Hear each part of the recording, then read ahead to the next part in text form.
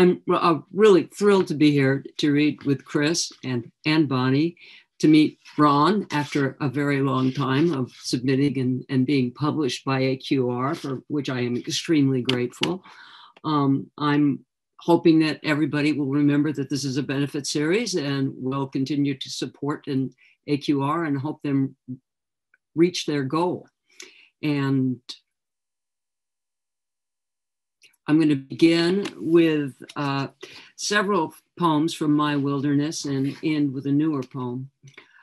This is the title poem. I tried to grow what others grew, eggplants and zinnias, tomatoes, dahlias, even corn.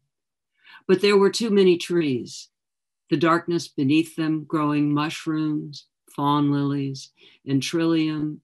As the years I longed for sun passed, and I learned to love the trees. This winter, the day the ice storm came, branches cracked and fell all morning, taking others with them.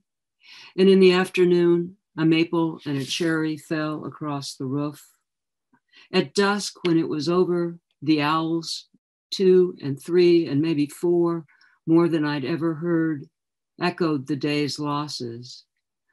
But because I live among the trees, my worst dream is of the bulldozers which will come someday after this hillside has been logged.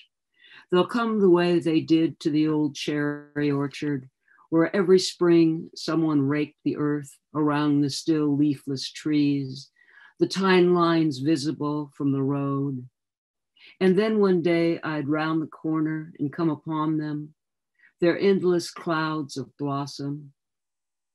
It takes so much work to turn an orchard into a bare field ready for a subdivision, trunks split, stumps chained, wrenched, and dragged away, all of it worse than any storm. Because branches gathered for kindling, trees cut and chopped, spring does recover what a month ago seemed broken, the big leaf maples filling in the gaps. If I have to leave here, I'll never leave in spring.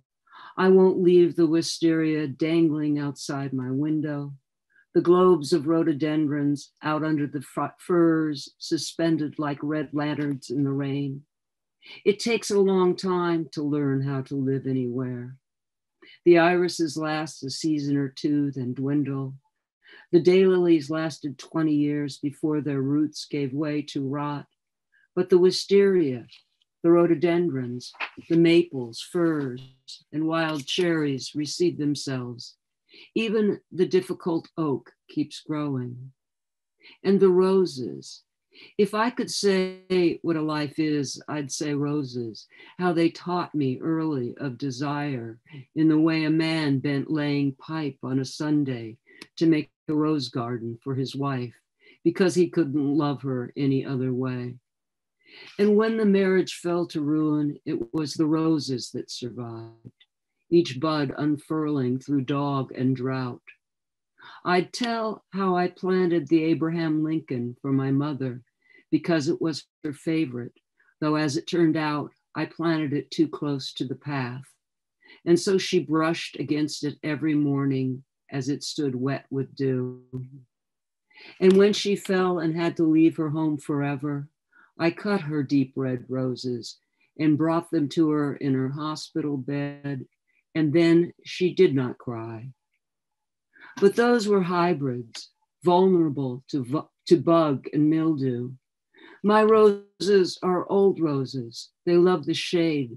They sprawl over trellises that barely bear their weight. They twine among the trees, blossoming in clusters, tiny and uncuttable. Bright beacons in the twilight world under a sky I cannot see for green. They smell of musk, and when I try to train them, they won't mind.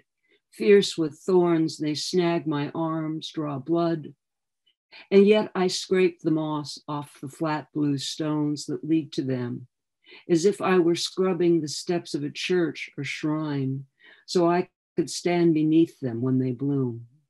If I leave here, it will be because I cannot tend what I barely tend now. If I leave, I'll leave in autumn, the rose canes dead, leaves turning yellow. I'll leave the way my mother did, never looking back. This poem, Eternity or Infinity, I believe is in the current issue of AQR. And I owe a debt to Ron and the poetry staff for asking me to take off the last line of the poem. I think Ron said, would you entertain this? I miss this in editing over a long time of publishing poems in journals. Nobody does it anymore. And I really appreciated it. So here's Eternity or Infinity. It's a question mark. I've thought them interchangeable. They even sound alike. But today tells me one has more light and is like looking out at the sea and finding I have to look away because the blue, the froth of the waves, the white variations of tidal sands and whiter birds gathered to search for tiny shrimp and worms in the outgoing tide are too bright to look at. And though the sea seems infinite, this view with people and dogs strolling, everyone remarkably cordial, even the dogs, could be the eternity anyone would be happy to have here on a late February day on the Oregon coast, where the temperature will reach 60 degrees, when Boston is still under 3 feet of snow after weeks of endless storms. I know infinity isn't this bright.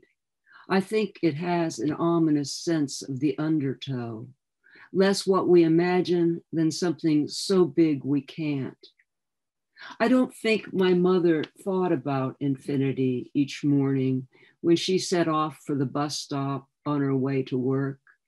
She thought about how time lived in the number of steps to the bus stop and how many minutes it took to walk them. And doesn't infinity have to do with the time we don't have, never had, with why it will be 60 degrees here today when it's still snowing in Boston, keeping kids home from school and parents from going to work and eventually not paying their bills? My mother lived that way too, paycheck to paycheck, yet she knew someday eternity would be her reward.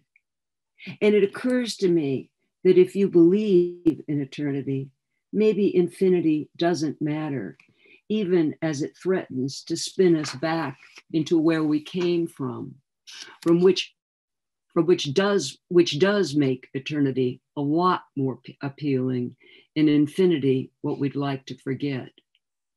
Because isn't it true that mostly all we want to do is make a story about how we got here and why we're good enough to stay?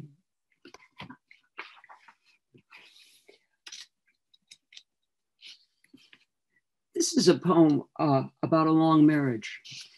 It's called The Orchards. There were problems to be solved then, decisions to be made. Now we walk and walk through the orchards, the cannery orchard, the nursery orchard, the black cherry orchard. We walk to the river, the far boundary, high and wide, deep and brown, a ganglia of branches tumbling, shooting down the rapids, then caught by the branch of a downed tree. There's a man sitting on a bench, aiming a long lens, an old couple walking who stopped to pet our young dog. The nursery orchard makes me think of how the decisions quieted, moved on.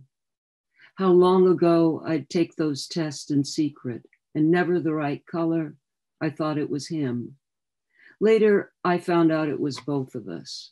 And oddly, that made it better. Our decision made. The young trees in this orchard were grown for transplant, or maybe they just took cuttings because now they're as gnarled as the tree in the meadow they call the wedding tree, which was split in a storm. Its fallen branches still scattered around the still living base. It's the goat orchard I keep wondering about, though. Did the goats run there the way the dogs do now in their endless loops? Last night, I saw a photo of goats standing in the branches of a tree they climbed to eat its nuts.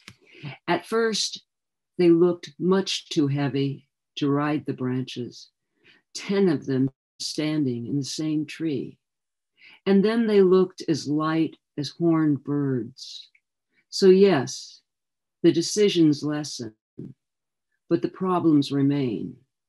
The one about the heart, the way it rises, the one about finding your way to it, as if walking in a maze of so many orchards, each one needs a name.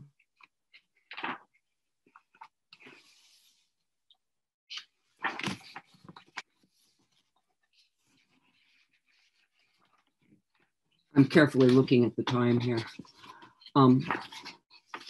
This poem is called Return. And many of the poems in this book are about my mother, who lived to the age of 100 years and 8 days. Return. I was reading about faith. The author said we return to what we believed in when we were young. But I can say with certainty, I did not believe in a God. Maybe gods, though. The ones I found in the Edith Hamilton mythology my mother gave me when I was a kid. As for return, the word says something about time I don't understand, unless it's the way I stood at the kitchen sink washing dishes and staring at my mother's collection of birds and one brass giraffe she bought at the zoo. I wondered if I put away all the things she wanted me to remember her by, would I keep remembering? Then I recalled that after she retired, she loved going to the zoo, and how one day when I went with her, we sat on a bench and she reached into her straw bag and gave me a sandwich and an apple. When I was a kid, there was never enough time for just sitting on a bench. Eucalyptus rustling overhead, eating our lunch. She was too busy just getting by. But on that bench, it seemed we could return to what we never had and have it, as we did one day in the hospital last winter, while we waited hours for a doctor to come and talk about hospice. Then nothing hurried, and as if we were on that bench again, my mother, growing weightless, tiny as her time was ending, told me how for a quarter she'd flown high above Long Beach in a 2-seat plane 80 years before, and how one day she'd gone to a mortuary with a friend who worked there because she wanted to see a body and did, and found she was not afraid of what she saw. And though I've often thought she told the same stories over and over, I'd never heard either of these. We talked on, and when I thought to thank her for the mythology, she asked why I liked the Greeks. And by now, I know it's because they never die, but live unknown among us. She was quiet then, so I asked if there was anything she wanted to know about what was coming, and she said, yes, when will I die? She knew I couldn't answer. But I told her again, there were ways of making dying easier, ways to prepare. And when the doctor did come, she listened and signed the papers, though in the end, I don't know that it was easier, just a kind of map to follow what can't be followed. Until, as I imagined it, she stepped off a cliff, the way we do in Dream, but this time kept on falling. And I'll end with a poem called Ways of Seeing, with a nod to John Berger, but this is the end of, we're approaching the first year of the pandemic. Ways of Seeing. Yesterday, my neighbor wearing his mask was taunted by 2 younger men in the grocery store who said, "It's only a virus, old man," which surprised him, as it does me. And since I'm of an age that means I should be careful for now and my short forever, I wonder what it is those men didn't want to understand. My mask is blue with swirls on it and reversible. Online, I saw a mask with penises. The woman who wore it said, if you were close enough to see the penises, you were too close. Whereas if you are trying to ignore the virus, maybe you think, like your own fear, it will go away with summer or ultraviolet light, even as the rest of us still hope for only a few years more before, as the signs posted randomly around the neighborhood say, this too will pass. And life as we knew it will resume because the scientists have found a vaccine. And then, if there is a then, will we remember the tens of thousands who have died, or what we have learned about being ready if it comes again?